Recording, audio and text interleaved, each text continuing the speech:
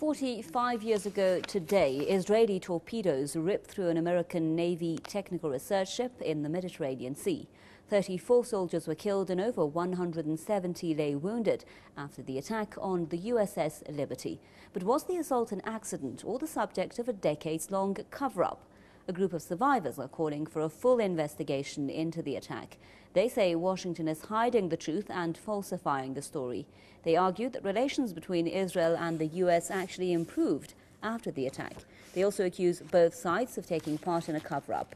On the 8th of June 1967, the USS Liberty and its 300 crew was patrolling international waters near the Sinai Peninsula. That was during the Six-Day War between Israel and several Arab nations. Israeli warplanes and boats pounded the ship with cannon, machine gun fire and torpedoes. Franklin Lamb is an international lawyer joining me now live from Beirut to share his thoughts with us on this. Mr. Lamb, welcome. First of all, calls now for a thorough investigation, 45 years, and still those who survived that attack saying that they are disappointed, that they want to see this case being investigated. What has stopped that thorough probe into what actually happened? Yes. Well, first I just want to point out that the survivors who have followed this story and published ample material over the last 45 years know this subject best, and I think their accounts are very credible. Of course, the reason why Lyndon Johnson and Admiral McCain, the father of John McCain, put the lid on this was the relationship between the Zionist lobby and the American government, which during these 45 years has only become stronger. So I think the reason why these sailors have been betrayed and their families have been betrayed by their own government goes to the core of the relationship between Israel and the United States government that continues and if anything, as your report suggested, has deepened. But the gentlemen, the survivors, are absolutely right in their courageous work that they've been doing. I've corresponded with 3 of them over the past few years.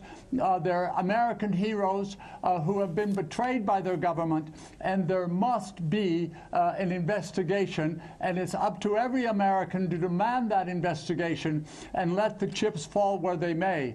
There's plenty of evidence that is classified that needs to be released, and then let the facts follow where they may, and let the American public make the judgment on this issue. But it's a cover-up, a classic cover-up that betrays the American people.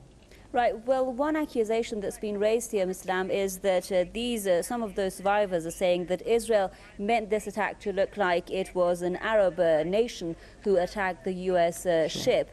Well, if we consider that allegation correct, or if we consider it not correct, the question still remains, was the United States aware that this attack was going to happen, meaning the United States government, before it happened, or did it just participate in covering it up?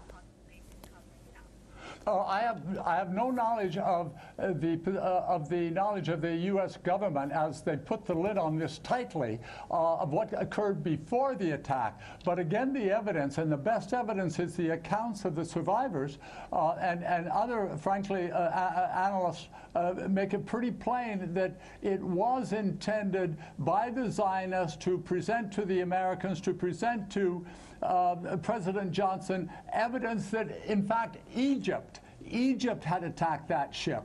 And they got away with that for a while. Finally, that was exposed, and then the Americans made the purely political decision to cover it up. And that ignoble act has lasted till this day.